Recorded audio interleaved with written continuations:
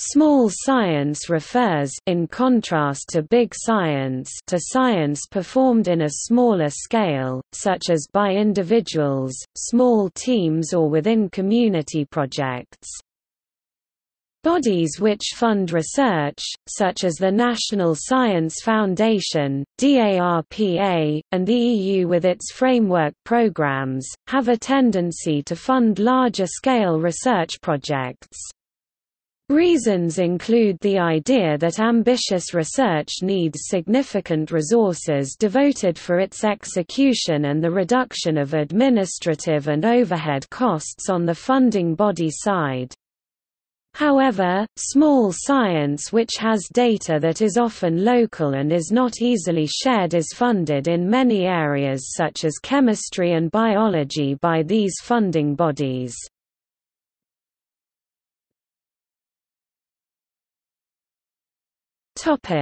The importance of small science. Small science helps define the goals and directions of large-scale scientific projects. In turn, results of large-scale projects are often best synthesized and interpreted by the long-term efforts of the small science community. In addition, because small science is typically done at universities, it provides students and young researchers with an integral involvement in defining and solving scientific problems. Hence, small science can be seen as an important factor for bringing together science and society. According to the Chronicle for Higher Education, James M. Carruthers, a professor of chemical engineering at Purdue University, data from big science is highly organized on the front end where researchers define it before it even starts rolling off the machines, making it easier to handle, understand, and archive. Small science is horribly heterogeneous and far more vast.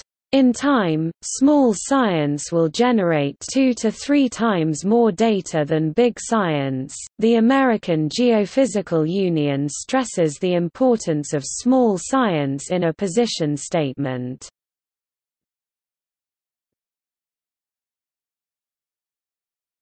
Topic: Examples of small science results with high impact. Many historical examples show that results of small science can have enormous impacts. Galois theory, one of the foundational theories of abstract algebra, was developed by Évariste Galois within just weeks. Albert Einstein developed his theory of special relativity as a hobby while working full-time in a patent office.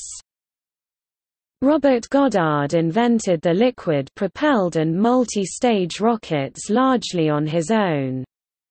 These breakthroughs lead to the German V2 and the Apollo-Saturn V rockets.